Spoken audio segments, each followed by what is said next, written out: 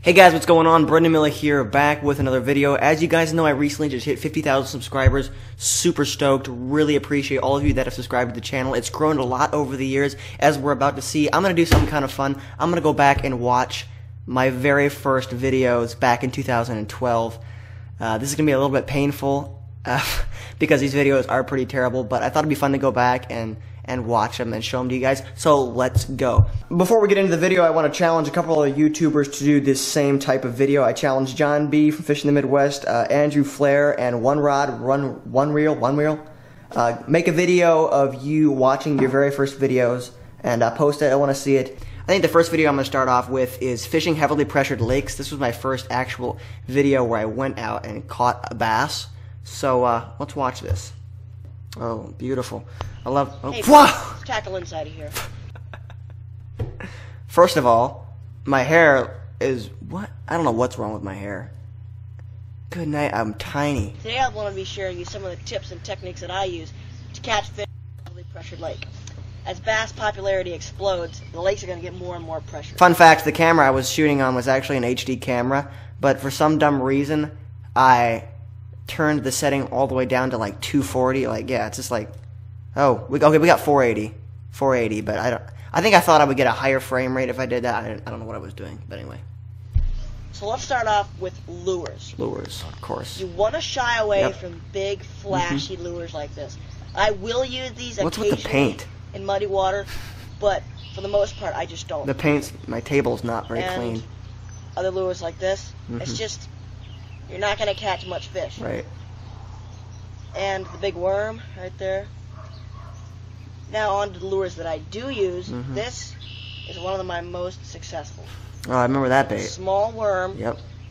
The ringworm. It's a ringworm. Oh, look, you can buy the ringworm if you go right here. Texas Big Out Wax. I don't know why I put that in there. I thought I'd maybe get a sponsor out of it. I don't know. This really catches fish, along with a tube. Now, practically all we fished were tubes back in those days. This is about the only thing we fished, which was like tubes and brush hogs.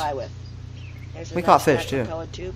And also, we're going to talk about brush hogs. We're talking about brush hogs. Now, this lure, we do use. We use smaller brush hogs, more natural looking, not worm. Now, this worm I may use in the summer, ledge fishing, just because. I had never been ledge fishing in my life. I just used that because I thought it would sound really smart. Oh, that transition. Alright, so guys, I skipped under a dock, and this is what came out right there. Goodness. Looks like the bass was hiding in like a haystack or something. The poor fish. Now, I've read enough YouTube comments to figure out that people do not like when you set fish in the grass, so this is a pretty big mistake on my part. Chunk. There's a chunk. It's a chunk. He ate it on a worm.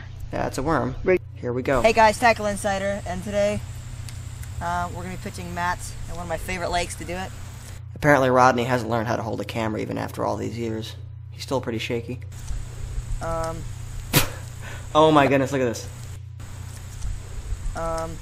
That's weeds. There's nothing but weeds on my hook. I wasn't even fishing, I was just trying to act like I was fishing. 4 5s, and maybe even some 6s. So, should be a great episode. Oh, there it is. Okay. Good night. Rodney is tiny. Oh my goodness. He's like taller than me now, but he's like, he was a tiny little thing back then. Okay, this is a big fish I caught. It was probably a 3 or 4 pounder. I was really excited. Oh my. He's in a lot of weeds. He's pulling it out. There we go.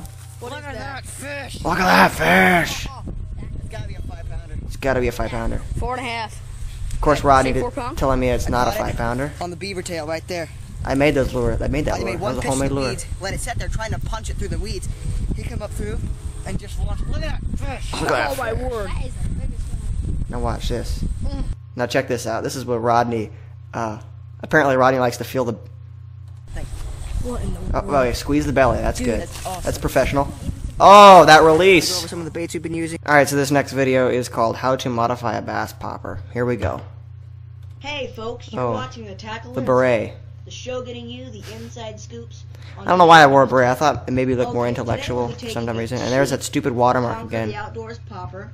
About $1.94 at Walmart. The lighting is trash in this video. Oh my goodness. This one I tweaked. Like, Can't see anything, can't see anything, can't see anything. Still can't see anything. Oh, wait. Well, they say there's a feather. fishing. Here we go. We're going to watch the very first video that I put up. It's called Tackle Insider, Berkley versus Live Bait. When I made this video, I actually was hoping it would go viral, but as you can see, it didn't.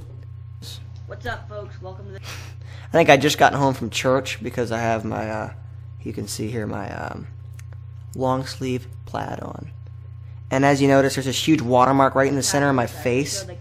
I think it was because the editor I was using was a free editor, and the only way you could export a video is if they put their watermark there, so it was pretty pathetic.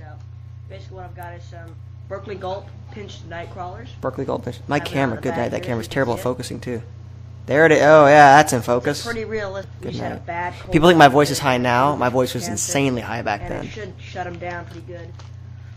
But if these I should have pursued a career in singing opera. We'll have no trouble catching them today. Here we go. Oh. Alright guys, See by the shaky footage. So after a few more fish, I'm gonna... Whoa, there's that transition again. Third fish. Okay, uh-oh.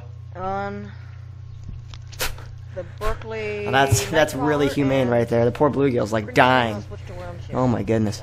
If the people in the YouTube comments got a hold of that, man, it would be bad. Oh, whoa, what's happening? Oh, that... Oh.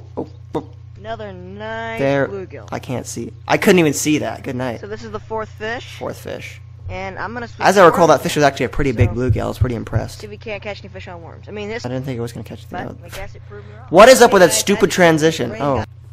Well, guys, there you go. There are my old videos. They're pretty terrible. I think my newer videos are a lot better. Thanks again for 50,000 subscribers. Alright, guys, thanks for watching, and I will catch you next time.